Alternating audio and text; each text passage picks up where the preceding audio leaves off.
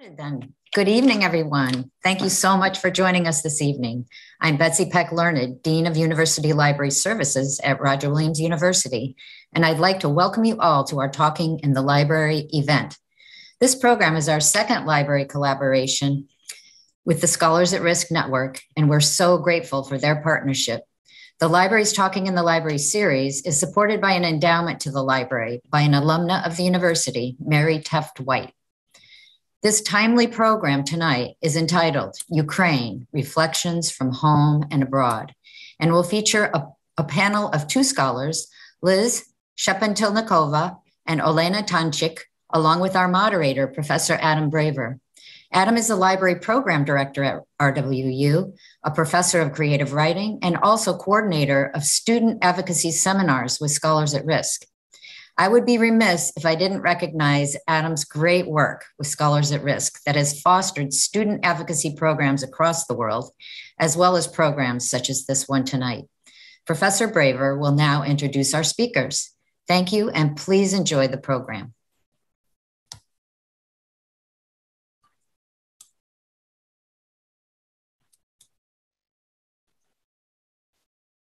All right, thank you, everybody. Thank you, Betsy, and thank you all for coming. Let me just get our speakers up here as well. So I really want to just get started at this point because we have a lot to talk about, and I really want to thank Liz and Olena for being here. You know, for most of us in the West, this is a horrifying story that we're trying to follow and understand. But of course, this is your life. And I'm incredibly grateful that you're willing to share your thoughts and perspectives and experiences. And in particular, how you believe the higher education community can and perhaps should respond.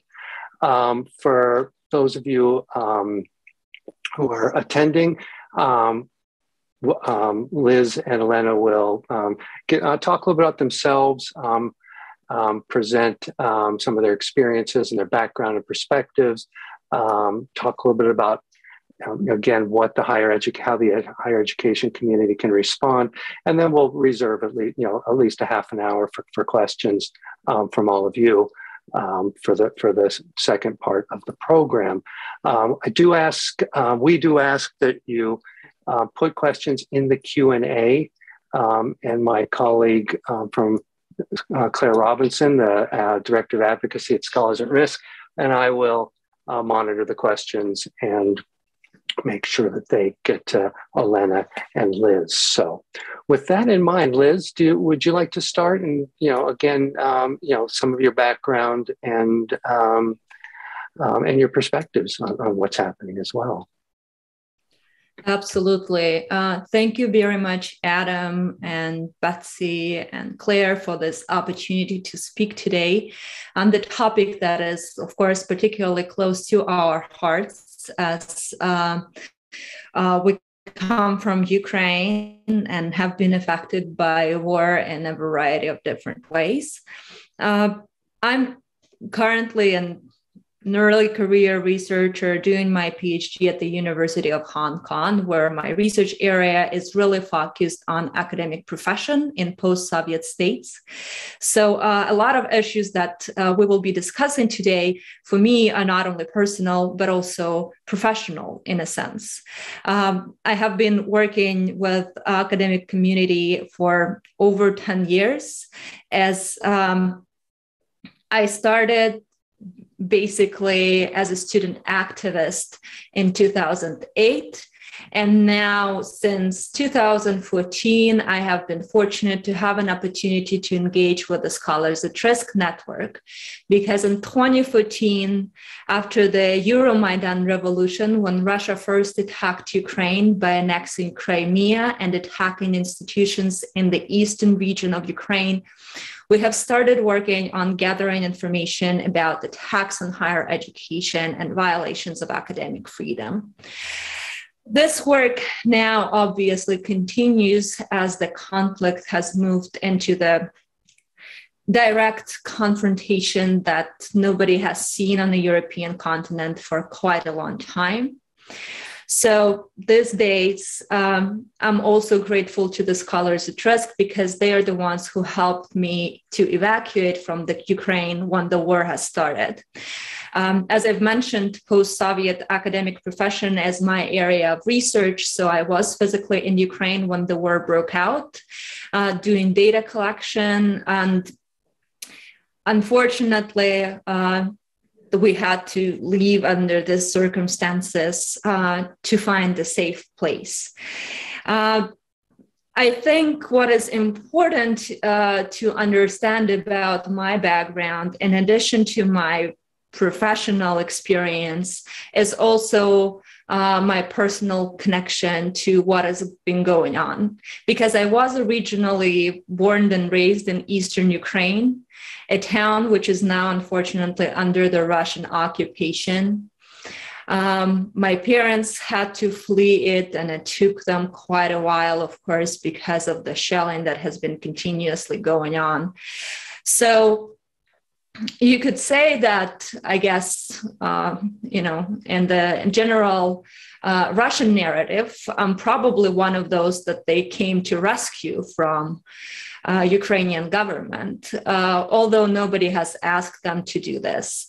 And for over 15 years, as I've lived in Kyiv, in the capital of Ukraine, my involvement with both Ukrainian academia and Ukrainian government at a variety of different levels has shown that there is a lot of courage and a lot of interest among Ukrainian people to develop, to engage with the West, and to build our own democratic state. I think that one of the things that this war has now shown us is really that a lot of people will have to sacrifice themselves for their values.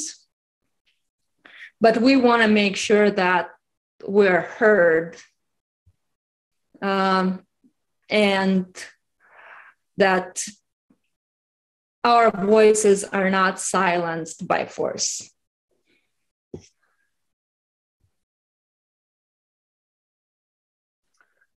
Liz, can you talk a moment about your work that you did in 2014 as a student activist and maybe the line to where things are right now? Or did we lose you for a second, Liz?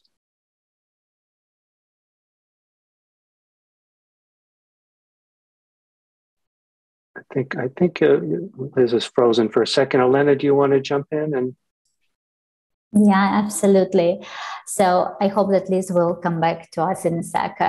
So hi everyone. My name is Elena Tanchik. Thank you very much for inviting me today to be a panelist and to have an opportunity to voice my message and to share my experience, my thoughts, some of my ideas, how we can proceed with the war and what we can do as an academia and as the world scientific community.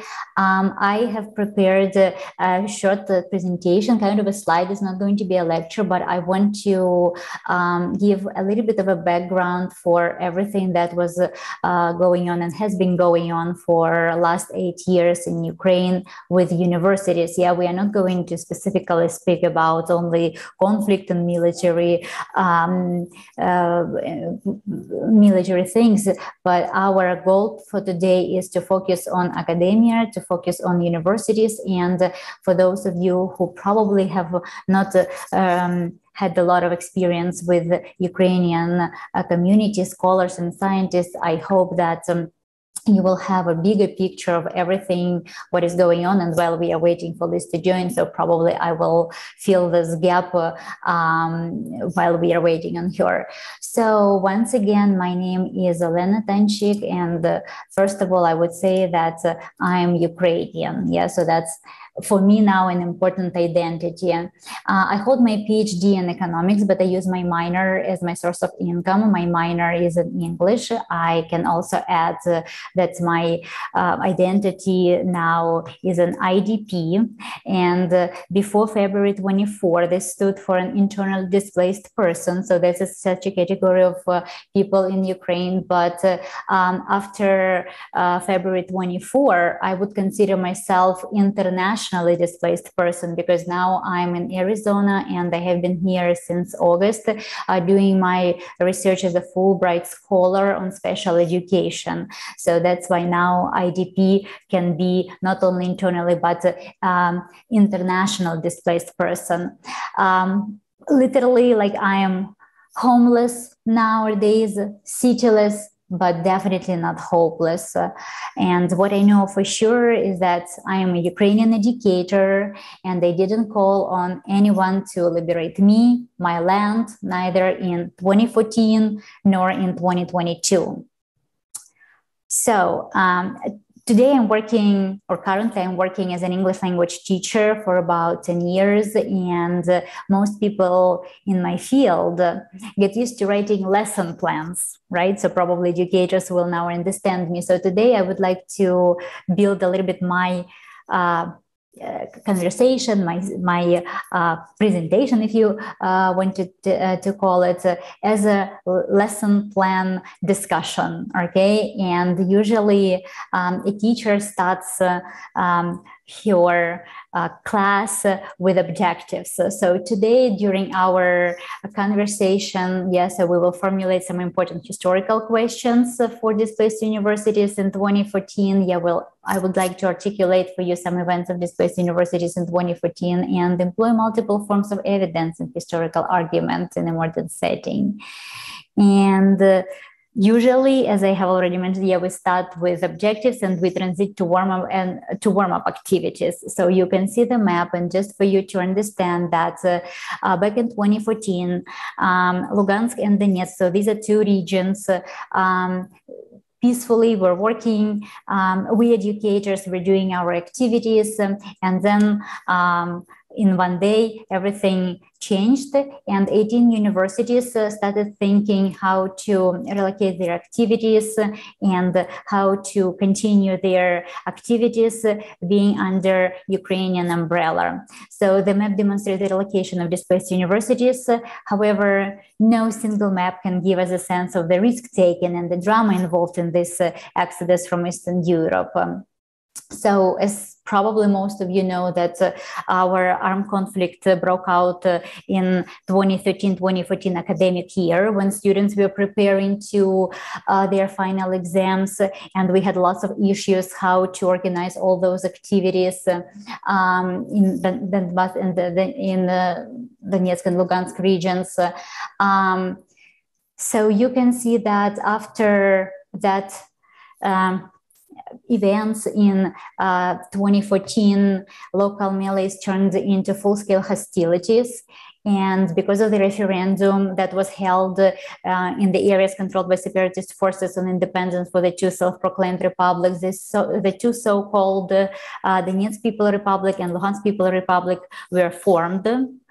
And we may see that even nowadays and back in the day, so there was a lot of Russian propaganda for wars, and I happen to be in this situation, and Liz happened to be in this situation. So because we are both from eastern part, Liz is from Starobilsk and I'm from Donetsk. Yeah, so we experienced all these atrocities, and we heard how propaganda worked, and we spoke to students and colleagues from both sides on the divide, and many of them talked about increasing mutual intolerance and alienation among people living in the conflict zone, and most of them saw war, poverty, looting, and the systematic degradation of the social and humanitarian institutions, and propaganda from both sides, as I have mentioned. Moving on, a teacher usually from warming up activities goes to instruct and model. So I'm not going to speak a lot. Yeah, I'm not going to now give you the lecture about that. And I'm not going to instruct you, but just for you to understand that during the unrest, sometimes referred to as the Russian Spring, supporters of independence of the so-called DPR and the LPR seized the administrative buildings and offices of not only the Ukrainian special services, but also civil establishments and universities. So that is how, that is why the universities had to relocate their activities, and they kind of split. So some of them stayed in Donetsk and Lugansk, but other people were not supporting the new proclaimed regime. Ukrainian government arranged for university teachers to transfer to different places in Ukraine, but as we understand, some preferred to stay in Donetsk and Lugansk. And in November 2014, Ukraine's National Security Council decided to evacuate all the government bodies and banks out of Donbass. And by that point, the breakup of the universities was more or less complete, and the key positions were occupied by people loyal to the separatists, and teaching staff were divided along ideological lines, those who supported and didn't support the regime. And speaking about relocations, we are not going to cover all these things, but just for you to understand their burdens, obstacles, and problems that displaced universities had to face. Yes, and these are only some of them, right? So these are safety policies, and people had to advocate for their rights. We had some problems with how to arrange our activities, whether it is online or hybrid or in person. Funding and salaries were the big issues, and we still have some cases, I would say, that separate professors and academic staff and administration haven't received their salaries for August, November 2014 for this month. So there are still open cases. We had to take care about our students, about our infrastructure, because we definitely couldn't bring our laptops, most of our books, resources, not to mention laboratories, right, and gym equipment. So this stayed in those territories. We had to think about our accreditation, so how we are going to accreditate now our certificates and diplomas. I also put here, are we not in the same boat? Because, we were not in the same boat with local universities and higher educational establishments, because we were kind of competitors for them. So there were now more and more burden to the cities, so because we had to kind of spread the students and try to move them a little bit, and also squeeze into that academic environment in some local places. And of course, emotional and physical conditions of many people were not very stable. So we understand that back in those days, many of us had poor housing conditions, lack of financial resources to satisfy basic needs, which influence, of course, our productivity and academic success for some certain period of time. So again, as a teacher, we always move our classes and our participants to, so to say, guided or individual instructions, right? So again, if you're interested more about how the processes were taking on, if you're interested in their Ministry of Education, I mean, DPR and LPR, or their accreditation committee qualifications, so you can explore, so you can search online, or you can ask us during Q&A session. Okay, I can lead and help, but we will not go into detail right now.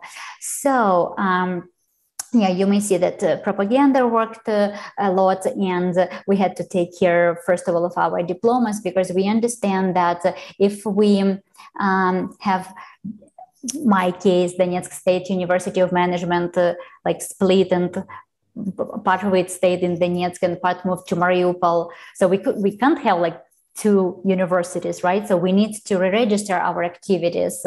We need to think about different issues, how we are going to issue our diplomas so that it will be eligible for our students. And of course, we had to always think about our next step. What are we going to do? And just for you to visualize how we relocated first to Mariupol, and this is how our classrooms, so our premises look like. And if you see in this picture, and you might think that these are like focus groups working on some issue. No, that's not focus groups. So these are students with their professors working on different classes, like a history class at the back and the math class. And these are like, you may see some of educators having their discussion, because we didn't have rooms to work. That's why this is how the situation looked for us. However, with the time, we submitted grants, we received support and sponsorship, and this is also a successful case for us now in 2022, about that we will speak later. But this is how we managed to end up by February 24. Yeah, so that was like a better thing for us. So again, coming back to our kind of a lesson plan, we educators very often give homework to our students, right? However, now I even don't know how to call this, because in Ukraine, I will explain you, in Ukraine, when we mean homework, right? So we literally mean home. So students used to do their assignments at home, and not many of them have now their apartments. So many of them have lost everything. And as a teacher, I'm confused. So I would probably call it like an independent practice. And as an independent practice for all of us, I want to think about how you can help displaced universities, students, staff, and professors in 2022. So during today's short conversation from my side, we have touched upon some basics and a brief description from the events in 2014. But what are our lessons learned, and how can we apply this 8-year experience now? We are sure that we need to act, we need to support each other, we need to support researchers and students from Ukraine and who are now in Ukraine. It is clear that this war will be over one day, very soon we hope, and the Ukrainian science, along with the whole country, will require a fresh start. So that's why we need to keep in mind our short, mid, and long-term programs of different scales. And we believe that Ukrainian science will be successfully preserved, reloaded, and updated. Oh, and I almost forgot about assessment. Of course, as a good teacher, we need to assess, right? So we need to do the assessment, and assessment is how we grade our students and check how they accomplish their materials. Probably not today, and not with this topic. It's difficult to assess who had more grief and who had more losses. But I believe it is like really hard to put grades in this case. So I assume it is better to leave it as a self-reflection part. As a self-reflection, I want everybody today during our conversation, during this hour, to think for a moment about what we all have done to support Ukraine and Ukrainians, what each of us has done to support students from Ukraine, what thoughts you have had for the past months, and what emotions we all have experienced. For our international audience, I want you to remember that we Ukrainians win, and when we win, we will celebrate with the whole world. So at least everybody should learn today the phrase that is so important for us. And please remember it, drill this phrase, Slava Ukraini, repeat it several times. So we will remember it while triumphing our victory together. So Slava Ukraini. And I hope that now we will have broader perspectives, and now we will have broader conversations about how we can support each other. Дякую.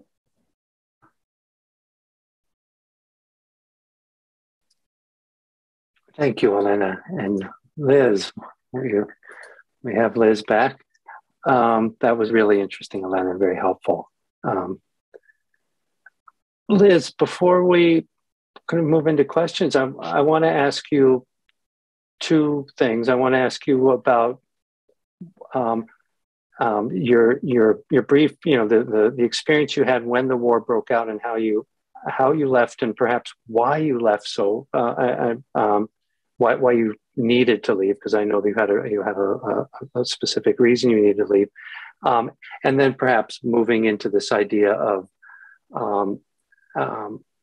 what you think the international university community can be doing. Thank you, Adam. My apologies for the technological issues on my end. I hope that the audience that we're engaging with today can understand that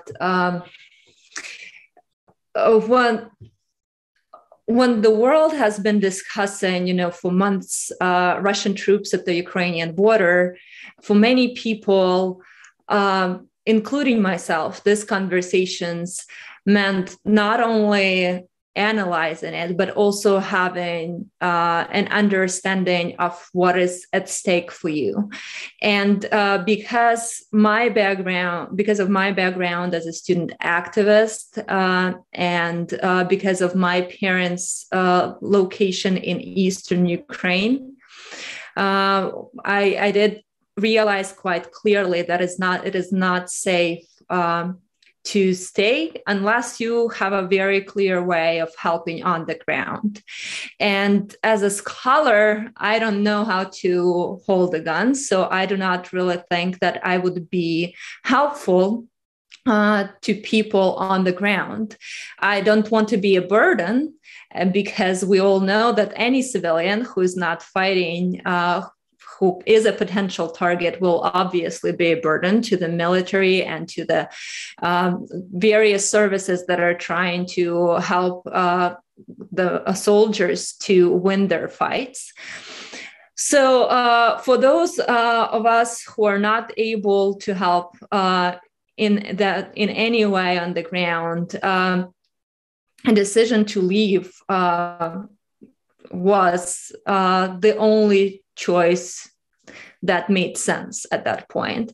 And of course, for those of us who've been very active in pro-democracy movements, we have been always aware that we do have targets on our backs, because to say that we're not the most favored people for Russian government is not to say anything.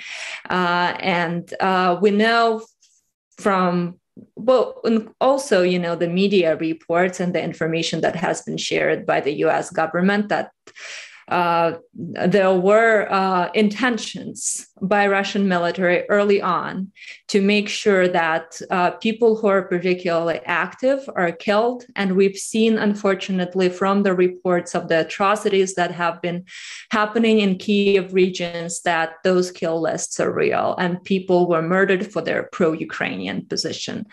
So I think that rationally balancing things out, leaving has made more sense, and not being in the middle of the fight was a way for me personally to be helpful and not to be a burden.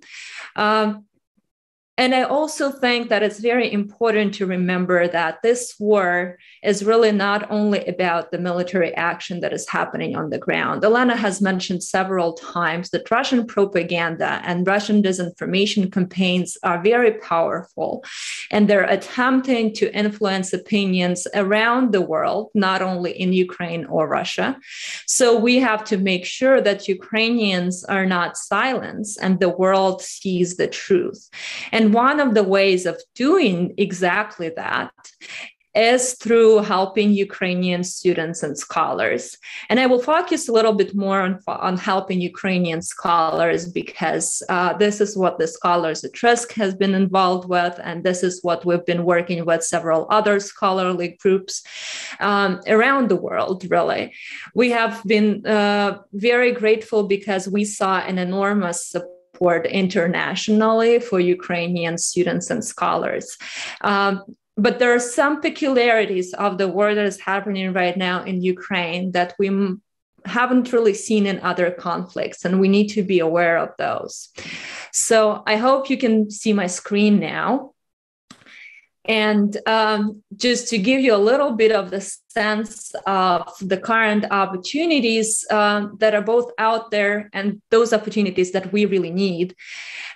These are, of course, some of the traditional fellowships and positions that have been already open. As I've mentioned, some of the Ukrainian scholars have been able to relocate, to leave the country, to settle safely outside in European universities. However, what is different about this war compared to many other conflicts that we have seen is that most of Ukrainian scholars will not leave Ukraine. This is not a classical, people running away from the war zone situation. There are a number of reasons for it. Some of the most important reasons are, of course, the fact that there are a lot of scholars who are involved in activities that are ensuring security of the country. This is, research related to defense, research that ensures that nuclear plants in Ukraine are secure, because you have seen in the news reports that Russian troops have attacked nuclear plants. And of course, you cannot expect physicists or radiologists, scientists to leave, because this is their job.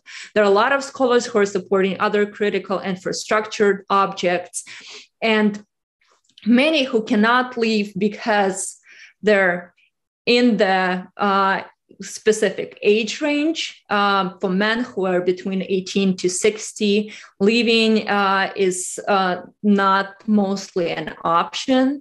So what Ukrainian scholars really need are more remote work opportunities.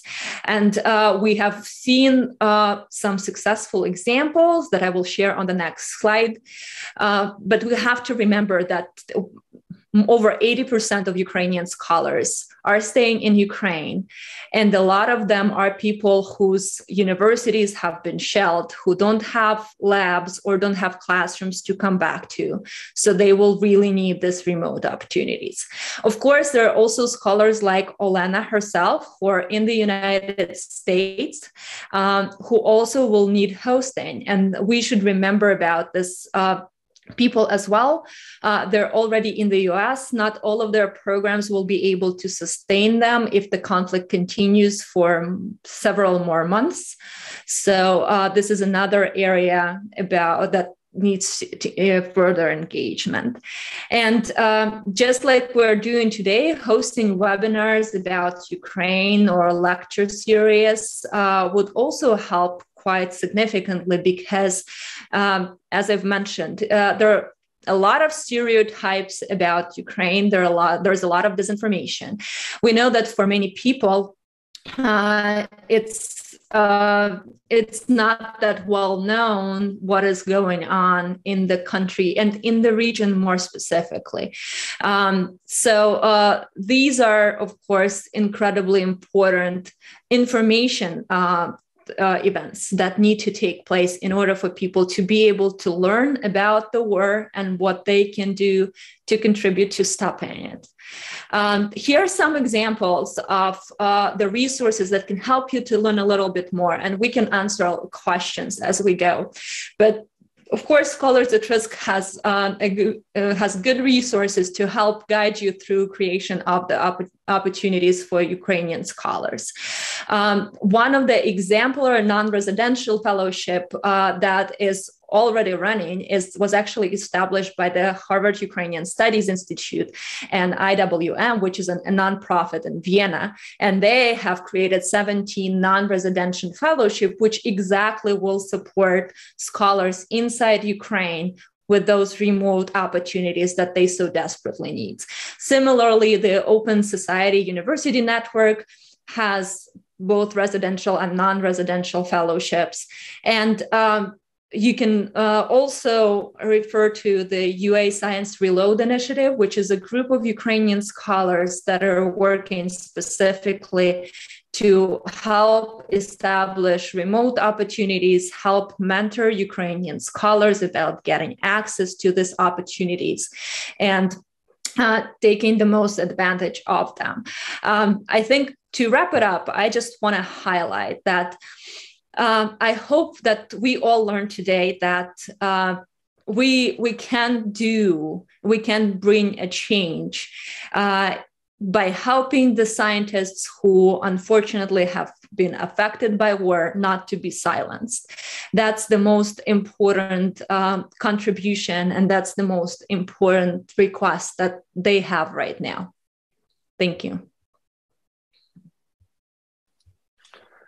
Thank you, Liz. I think do you know the numbers and of how many academics currently are there? I think I've read upwards of 100,000 or in the higher education community. Yeah, the total number of academics in Ukraine is roughly at 100,000 people. And again, we're talking about I can share a little bit later with you. We are working on a large study with the Ukrainian National Academy of Sciences, and from the current data, it looks like it's going to be roughly between 13 to 15% of scholars who will leave or who have left the country, and we're talking about 85% of scholars who will remain inside Ukraine. And before we have some questions starting to come in, but can you give us a sense of the Ukrainian education, like there's a system in terms of where it placed, the history of it, the pride that goes in there as well?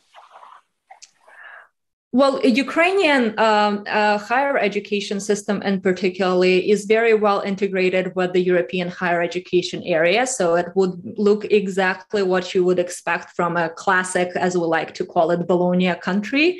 It's a 3-cycle system, which has a short cycle similar to associate's degree in the United States. And then, of course, when we're talking about scholars would have a research degree, an equivalent to a PhD or a Doctor of Science, which is a degree that has been inherited by Ukraine from the Soviet Union. Actually, I think what is important to acknowledge is that Ukraine is the second largest higher education system in the post-Soviet space. So Russia would be the largest higher education system, but Ukraine is the second largest.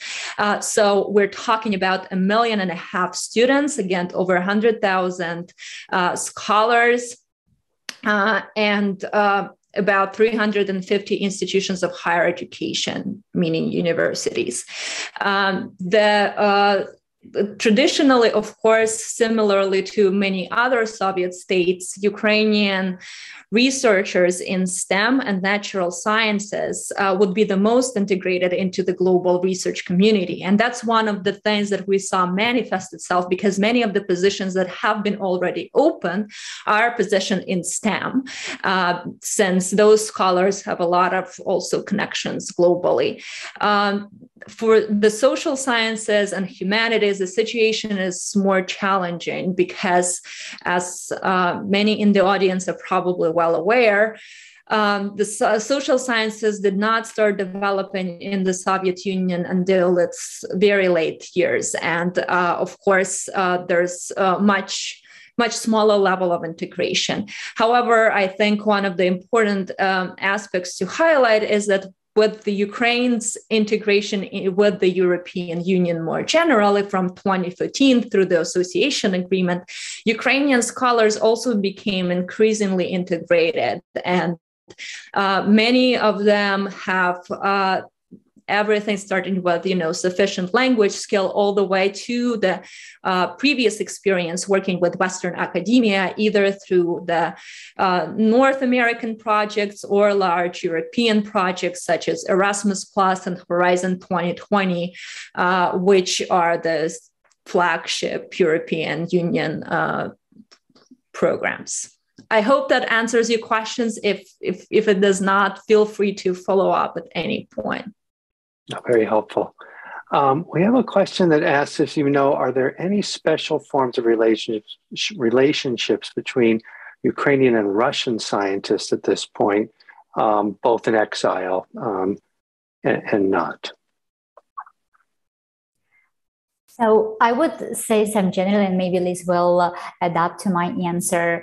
So I would say that before the first wave of the war, like before the 2014, I would say that we had common projects. We worked together. I would speak for myself personally. So we had lots of collaborations and even exchange programs. So we had common publishing materials, and we could submit an article together with the colleagues from universities in Moscow or St. Petersburg. So we had communication with them, and we were open for, like, both sides were open for collaboration. Again, I would speak from my experience and what I saw around me. Again, I would repeat the time from Donetsk, and we are like very close to the border to Russia. So that's why communication and the time zones and physically we were closer to each other. So we had this partnership. However, we understand for some certain reasons, our common projects, our exchange programs, and all kinds of collaborations after 2014, of course, stopped. And I can't even imagine now organizing a conference together or submitting an article. So that would be hard because not always we have the same settings, not always we have the same perspectives and worldviews. So I think after 2014, the situation has changed radically.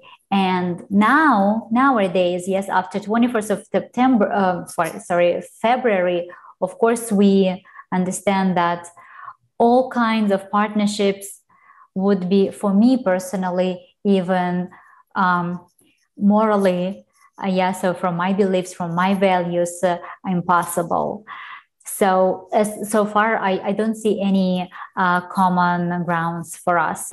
And what we now advocating for is that Russian programs, Russian cooperation with European universities, world universities with Russian professors would be terminated unless we finish the war and unless we understand their position. And if someone puts us in the same line and says that we have the same problems or we have the same worldviews, so I would probably ask those people not to do that. For lots of people, especially Ukrainians now, it is something that we do not expect. Well, let me ask you, there's a follow-up question, which I think is right on track with what you're talking about, Elena, for both of you, from somebody in the audience that says, why do you think a lot of international, including US institutions, tend to put Ukrainian and Russian scholars under one umbrella? And she cites as an example, help to Ukrainian and Russian students, scholarships to Ukrainian and Russian students, etc. Do you think it somehow is connected to the fact of international communities not being able to accept the differences?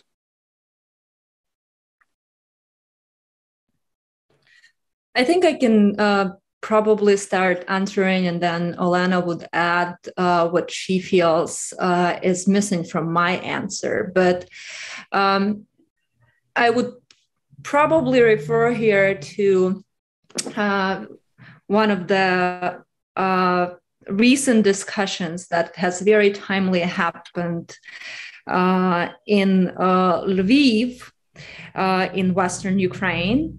And this discussion involved a professor of Oxford, Federico Veresa, who I think has very clearly put it that, unfortunately, after the fall of the Soviet Union, Moscow has not stopped being a center of the region to many scholars in the West. Unfortunately, despite the fact that Soviet Union has broke apart and there were 15 independent states, in many cases, the legacy or, the narratives of the Soviet era persisted, and Moscow remained, in a sense, a metropolis that a lot of scholars were looking to hear about the post-Soviet space. And because of this, increasingly developed ties between, I think, Western and Russian scholars, and of course, much smaller ties between Ukrainian and Western scholars, because first of all, Ukrainian higher education system is smaller. And secondly, it's important to understand that Ukraine is a periphery inside of the semi-periphery, right? Because the post-Soviet space after 1991, which has been written by many scholars, has become a sort of semi-periphery. Much less attention has been focused to it because the Cold War was over and it was no longer a significant threat. And inside of that semi-periphery, Ukraine is another peripheral area, right, which was not really in the focus of much research. So Russian scholars have much more engagement with the West. And of course, a lot of Western colleagues, I think, have seen that academic freedom has been diminishing in Russia, and everybody have heard from the news about the extreme punishment that Russians will carry on if they call things for what they are, if they call out the war in Ukraine. And it has created to me a sense that in academia, at least, it has created a sense that Russian scholars are also under a threat, which I do not necessarily disagree with. I know there are Russian scholars who have been consistently critical of their government who are a threat. But I think that what has escaped the attention of many Western researchers and institutions is that the threat to Ukrainian scholars is not comparable to the threat that Russian scholars are facing at this point. And I think that because of this Soviet legacy and because of the narratives that are putting Moscow in the center of the region, a lot of institutions miss out on the fact that it is unfortunately quite discriminative, I think, to compare the challenges faced by Ukrainian people with those faced by Russians. So I guess that's a very complicated and maybe not quite straightforward answer to the question that we have received. But I do hope it gives a little bit of a sense of the background of the relationship that have been built for decades that we have to be aware of when we are discussing situations that are happening right now. And for either of you, do you worry that when you hear that grouping, that it is inadvertently playing into the propaganda of Ukrainian and Russian people being the same, and being part of the same system, so to speak?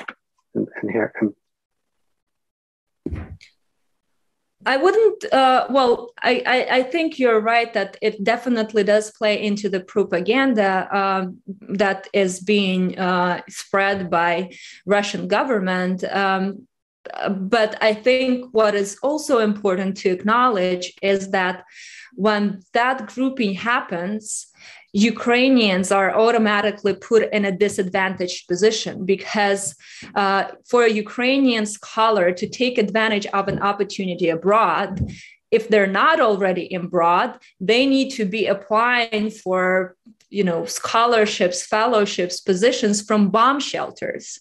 And this is not the same that what, many Russian scholars do. And even those who are a threat, they are in a danger, but they're in their own apartment with their laptop, which essentially, I think we have to admit, the danger in these programs that put Ukrainians and Russian together is that there is a much higher chance that Russian scholars will take advantage of these opportunities. And unfortunately, we have been hearing of, let's say people who are interested in, speaking out against war for once so that they can move somewhere into the West, right? Because there is a narrative inside the Russian federations that West is kind of foolish and you can just pretend to be against the war and take advantage of all of those opportunities that are being proposed to Russian dissidents.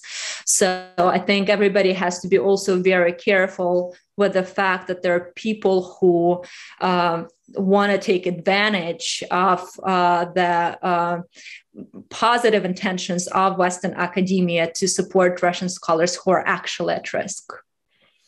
And we should understand that education is what? So when some people sometimes say that culture and education have nothing to do with politics and regime of the government. So I think that people do not share with us all their ideas, and they are not honest, because education is influenced by politics. Yes, and while Ukrainian scholars, Ukrainian students, somewhere in the bombshells, trying to continue their activities, still trying to work, trying to support each other. So some Russian people from academia, yes, so can benefit and can take advantage of these government-sponsored opportunities for the purpose of promoting Russian disinformation, right, and enabling the Russian government to fuel the war, right? So, which is something that we definitely don't want, we Ukrainians. I mean, yeah, and I hope that people around the world will support that.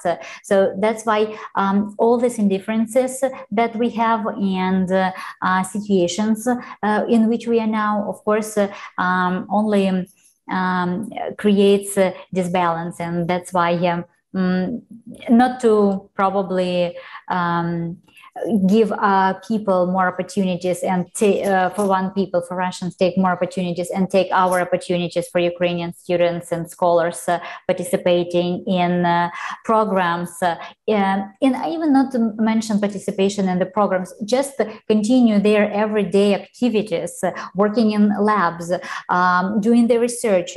So I think it's very unfair to provide now funding or support or any other kind of exchange programs to those who started the war and can spread the disinformation outside Russia in the world, to the world community, right? So around the world. So that's why, for this purpose, I think those programs have to be terminated.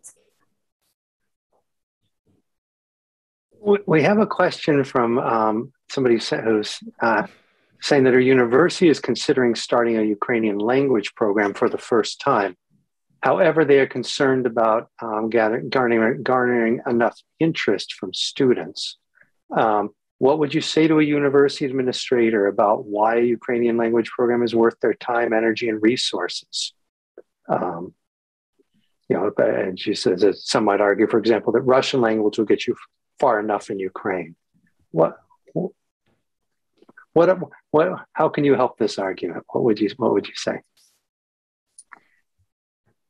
I think there are a couple of things that you could really argue in this situation, because first of all, from an academic perspective, I think supporting the idea that Russian language, which has been weaponized by Russian government to inflict war on other countries, and this is not only Ukraine, right? Because in addition to the war that has been going on in Ukraine since 2014, where the narrative was about protecting some Russian speakers, very similar arguments have been used when Russian armies have invaded Georgia in 2008.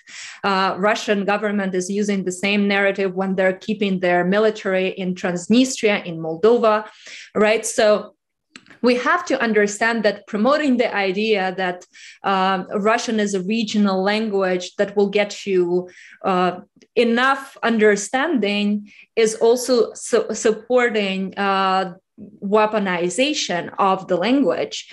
And it is really an imperial narrative that Russia has systematically invested into promoting, I think at this point for centuries probably, right? Because forceful Russification, as we call it, has been happening in the region since 1700s, basically.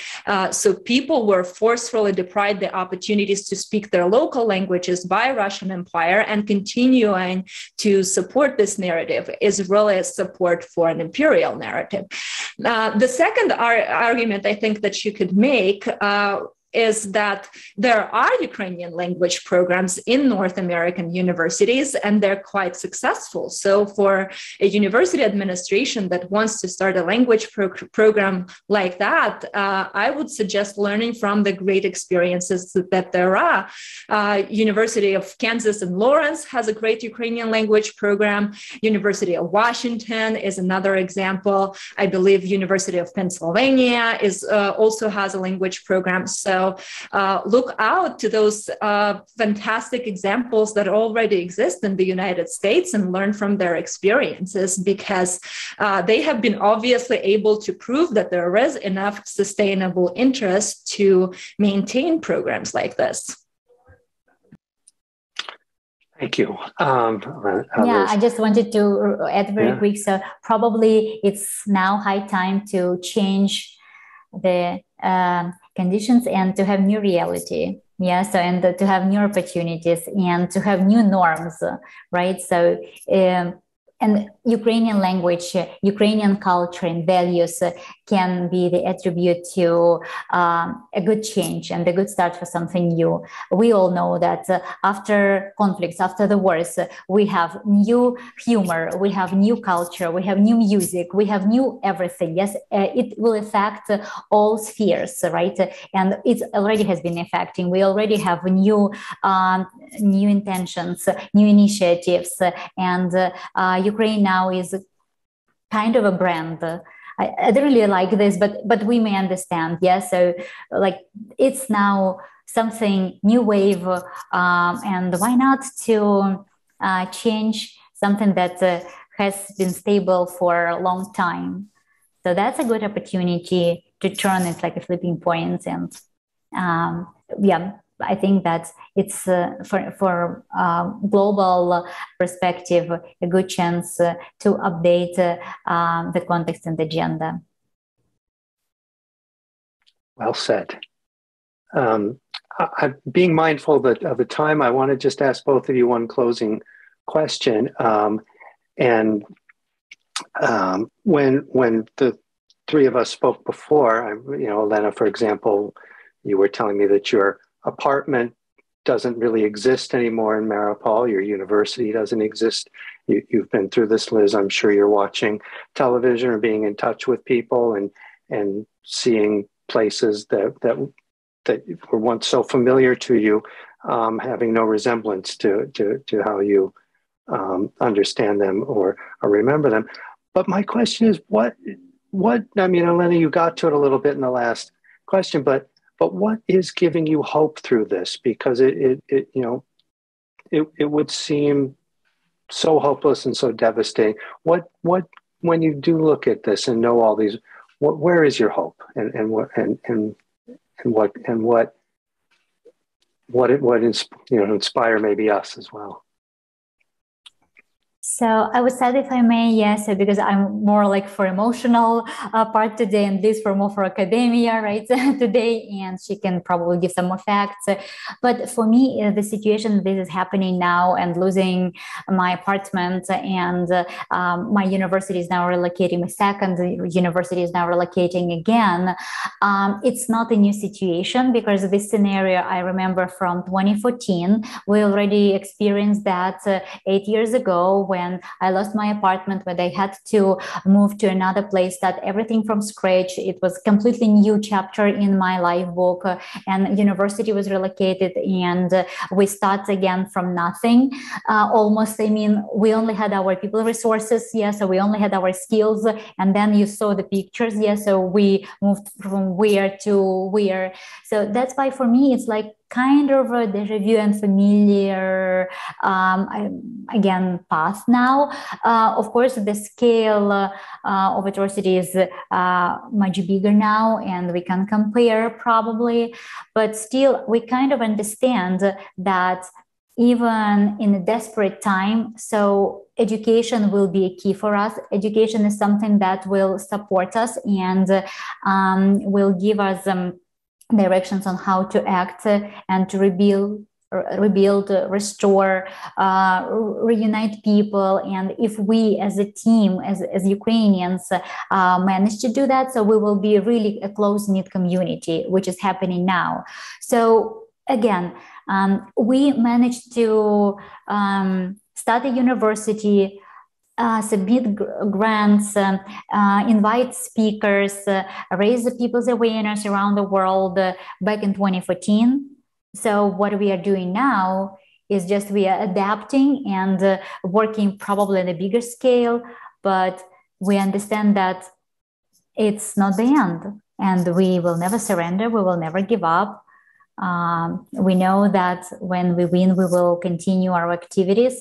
That's a lot to do, a lot of things that we need to collect and start from again, start developing. So now for academia, it's a kind of a step back. We understand that we, as scientists, terminate sometimes our activities. We can't work fully immersed and dive into our projects and to our research.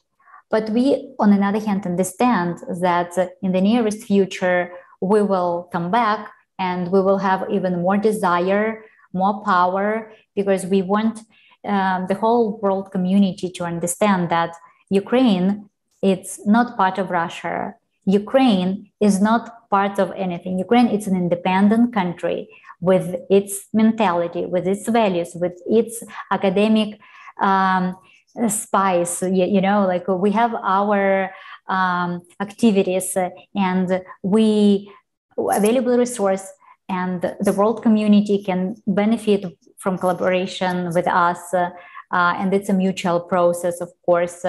So we know that we can give the world lots of good ideas, projects, and opportunities for cooperation and collaboration. And of course, our smart students who have experienced the war in their lives, so they will become a new breed of smart, intelligent, resilient, and sustainable people. I don't want to take up too much time, but I think one thing that is worth mentioning is that, as we've discussed throughout this hour, the war in Ukraine today is on a scale that hasn't been seen in Europe for so many decades. But what is happening in Ukraine today, I think we have to admit, is a logical continuation of Russian policy towards the former Soviet states that has emerged in early 90s and continued throughout the last 30 years. What makes me hopeful about the situation in Ukraine is that when Russia attacked, it didn't just face the Ukrainian army. what we see in Ukraine is a 40 million people resistance, because every single person has started their own fight. There are soldiers who are fighting on front lines. There are volunteers who are fighting to help them to get the necessary resources. There are people who are protesting in Russian-occupied cities every single day, despite the very high risk of just being shot on the spot.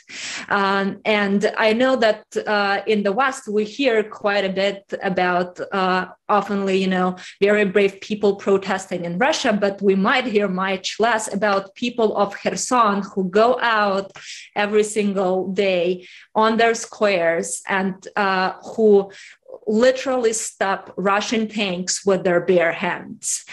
I think what we see right now is really a renaissance of Ukrainian nation, because Ukrainians have been attempting to gain independence from Russia for several centuries, and we finally got it 30 years ago. So we're not giving it back. Of course, there is a danger that this is going to be another executed renaissance, which is what happened during the Soviet Union, when many of the Ukrainian scholars and artists have been murdered because of their opposition to the Soviet government. But I hope that the opposition of 40 million people is so much stronger than any army that Russian government could potentially put together. And I know that as long as we ensure that there is support, that there is platforms like the one that we're fortunate to have today, where Ukrainian people can speak up and can be heard, I think that will ensure that we succeed. Thank you. I want to, before I hand it to Claire to close out, I want to read it. There was a comment it came through the Q&A as really as a reflection more than a question. It says an appeal. And she writes, I am from the Academy of Fine Arts in Krakow, Poland. We have 70 students and 12 scholars from many cities of Ukraine, and every day is more and more people in need. We help in continuation of study, pay the scholarships, care about dinners and accommodation. We need solidarity of international universities and schools to provide further long-term help for Ukrainian students and scholars. It is a huge problem. Maybe you can ask in your institutions for special scholarships, funds directly for Ukrainian students, scholars, refugees at universities in Poland. It is very important. We need solidarity of international university environment. We need solidarity of the international university environment. We look from 50 days at the immensity of human tragedy. Thank you. All the best for panelists and everyone. I'm certain you would both agree with that in all its points.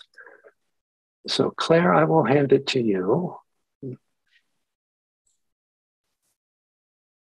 Thank you, Adam. And thank you, Liz and Elena. I just have to say that hearing your personal experiences, even those that I had heard previously, just underlines for me the importance of our helping our higher education colleagues who are impacted by the war. So thank you for your powerful words.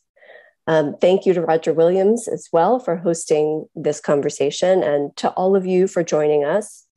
My apologies, as it seems we weren't able to make it through all of the questions in the Q&A, but we will pass those along to the panelists for response, and hopefully we'll get back to you. Scholars at Risk has been mentioned throughout this conversation, and I am Advocacy Director at Scholars at Risk. As many of you may know, Scholars at Risk is an international network of higher education institutions committed to protecting the freedom to think, question, and share ideas. We do this in part through arranging temporary positions of academic refuge for scholars facing threats to their lives. And since the war in Ukraine began, we have seen a surge in applications from scholars impacted by the war.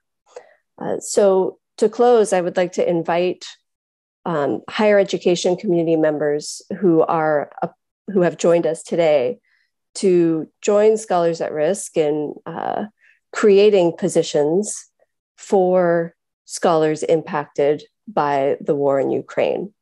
I think, Liz, you said it best earlier this evening when you said, we can bring about change by helping scientists impacted by the war to not be silenced. Thank you all.